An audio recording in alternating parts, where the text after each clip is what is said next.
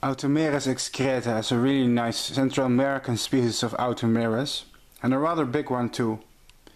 I'm holding a male and a female here. The yellow looking one is a male and the bigger brown looking one is a female.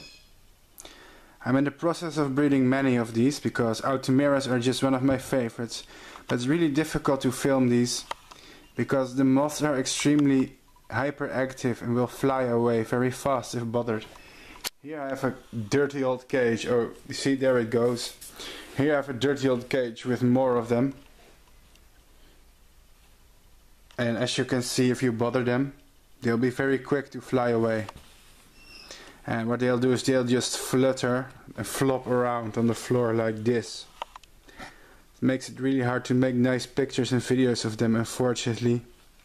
And it's one of the reasons I'm not filming them outside in natural light, which would make for a better video.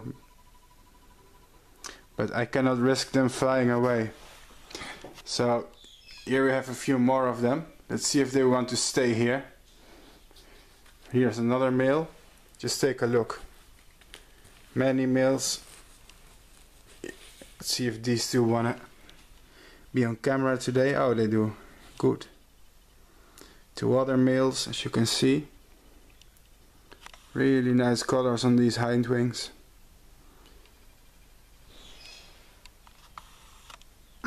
But oh, such hyperactive moths. See, there you go. Guess I'm gonna put them together now.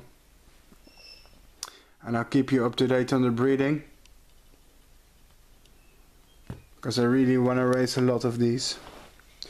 They're really easy to raise on privet, ligustrum or bramble, rubus, or even willow, salix and oak, quercus. Thanks for watching and stay tuned for these developments.